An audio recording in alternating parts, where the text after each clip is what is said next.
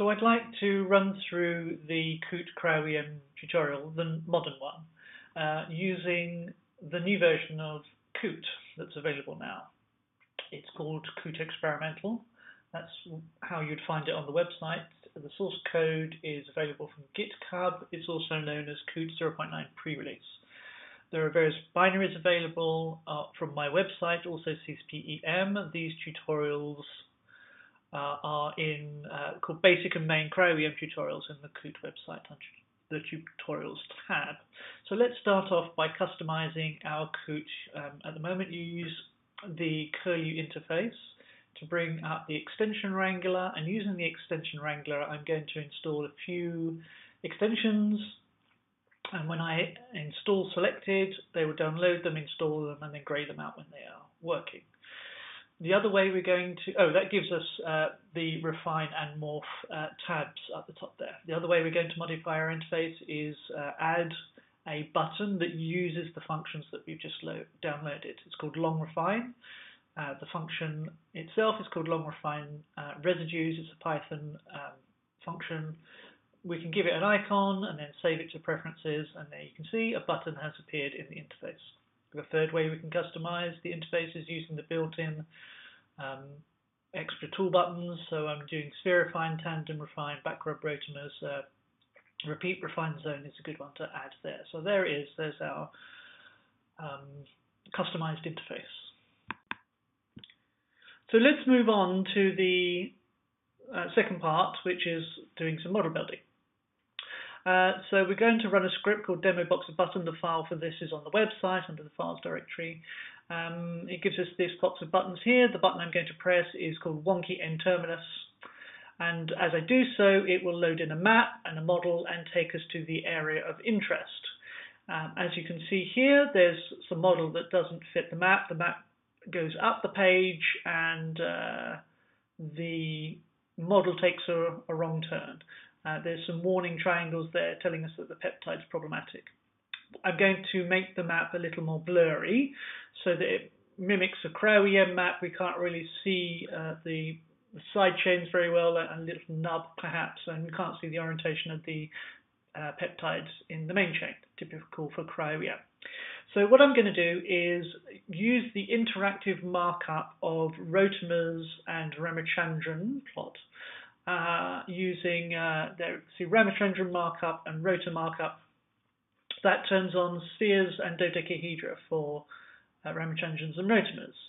You can see, there we go, and I need to now run the refinement called long refine. It's called long refine before, now it's called long 5. Anyway, as I press it, some of the model goes into the map and some doesn't.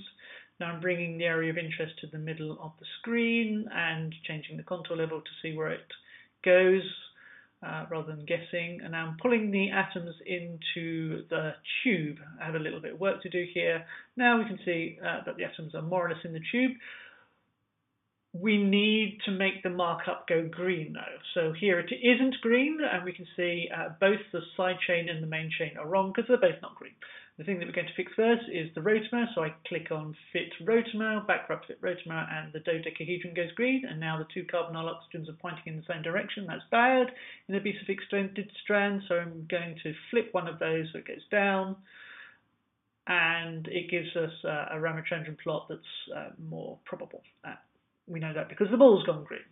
I'm working my way back down the tube now, and I'm going to yank on this side chain atom here, and as I do so you can see the atoms of the main chain moving in response to the false position of the side chain. If I let the side chain atom go, it relaxes into a conformation that is good for backbone and side chain.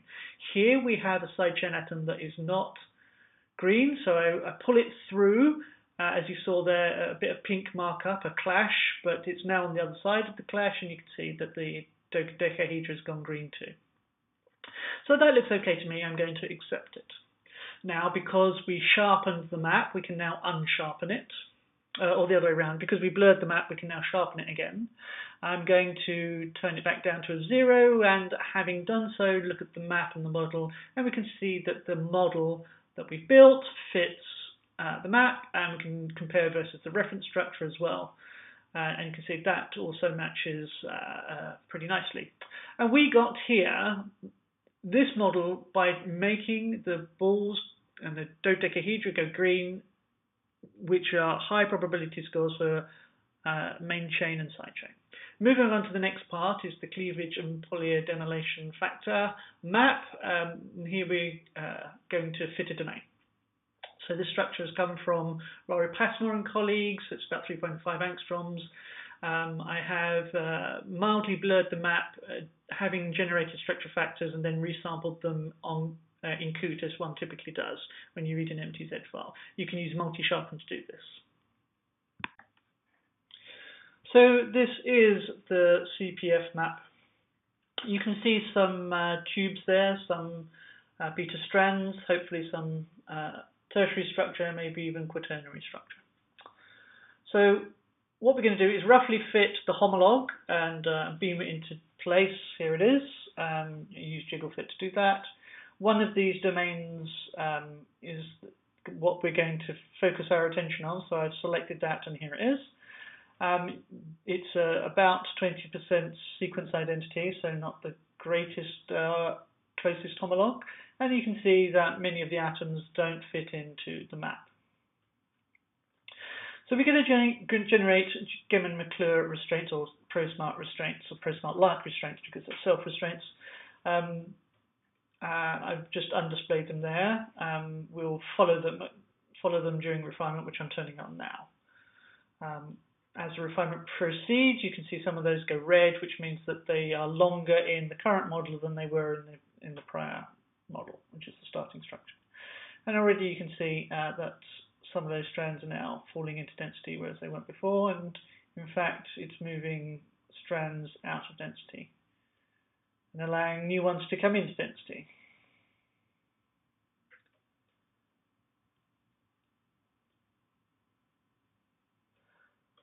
And as we zoom out, then we can see that most of the structure is fitted in a way that it's no longer moving, not at least by eye, but there are some fragments, portions of the model that are still moving around. I'm not doing anything to move those atoms on the east there, they're just minimizing. So that'll do, at least for the initial refinement, and already you can see that many of the side chains are pointing into their knobs of density. Here's a fragment of the model that is obviously out, so I'm just going to tweak it into position, rough and ready, refinements, long 5, and there it is. The tube of density sucks it into place. It's not ideal, but it's better than it was. Here's the other end of that loop, and again we can see that it's grossly wrong. I'll just slim down the density a bit so it's a bit clearer where this tube goes. You can see there's an elbow at the top there that doesn't have density in the northwest corner there. So what I'm going to do, select by hand the atom selection from down there to southeast, and you can see that the northwest corner jumps into density already. So now I'm just roughly fixing the main chain, and now I'm going to fix the side chains, correct the side chains, that is to say. Or try to, but I'm failing because the prior knowledge restraints strength is too high, and what I need to do is to come back to the refinement without so strong restraints. So it's fighting me. Okay, so no longer are those strong restraints useful, not at this weight anyway. So what I'm going to do is show you that it's a pretty decent fit with the strong restraints, and come back again after I've reduced the weight of the restraints, and we're going to fix a few features. So I've reduced the weight of the restraints now. I've changed the map to the I'm now changing the map to the high resolution, and subsequently changing the weight of the map too. The higher the resolution, the lower the weight, generally speaking. So zooming into that strand again, it was problematic. We need the C alpha C betas pointing into the tubes of the side chains, ideally. And it's currently not doing that, or the knobs of the side chains. So what I'm going to do is twist it around a bit to yank it around, and hopefully, yes, there they go. The side chains are now more in the right place. That's better than it was, but not super. and if I twist that C beta into density, you can see that's a better fit than it was. It's looking better all along the chain. Perhaps not everything is super ideal, but it's better than it was. After that, we can accept it, and then we do the alignment against this 20% sequence similarity, add the side chains after the mutations, and do another round of real space refinement. That's up to you, and I'll leave you with that, so thank you.